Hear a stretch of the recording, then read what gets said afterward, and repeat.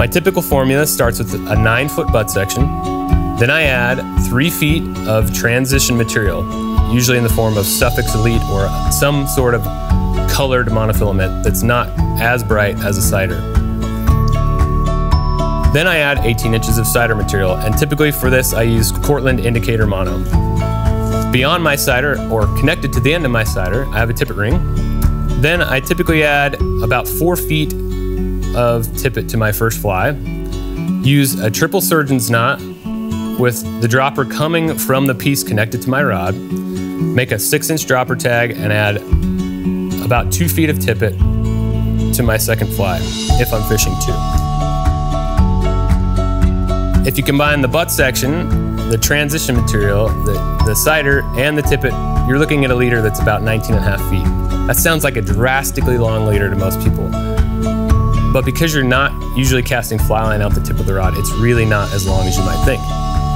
One of the things you might notice about my leader formulas is that the butt section is typified by a long level section. I really prefer not having any knots in my butt section so that it doesn't catch in my guides while I'm making casts or landing fish. So that flat level butt section with no knots goes through my guides very smoothly, and I'm able to cast at distance with very light weight and still able to shoot line. My favorite leader setup consists of Maxima Chameleon, starting at 20 pound, which is 0.017 diameter, followed by 15 pound and 12 pound, also of Maxima Chameleon.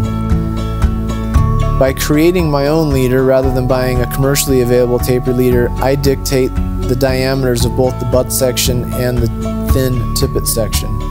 I then connect a piece of cider material to the 12 pound.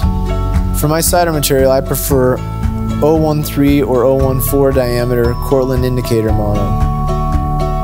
I really like the bicolor because I find that in various light conditions, I can almost always see one of the 2 colors. Extending from the cider, we use nothing but thin tippet. For most of my rigs, I use 4, 5, or 6x tippet all the way down from the cider to the flies.